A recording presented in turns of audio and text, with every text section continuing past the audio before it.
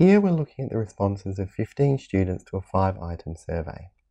In this video we'll use SPSS to plot the distribution of course enjoyment using both a histogram and a stem and leaf plot.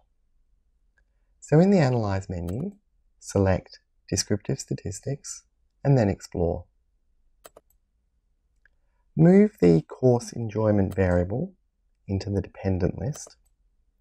And if we wanted graphs plotting the distribution of course enjoyment for different subgroups within the sample, so for example males and females, then we would move the relevant grouping variables into the factor list. Here though we'll leave the factor list empty and we'll plot the entire sample's data. In the Plots dialog, make sure that both stem and leaf and also histogram are selected. Click Continue and then click OK.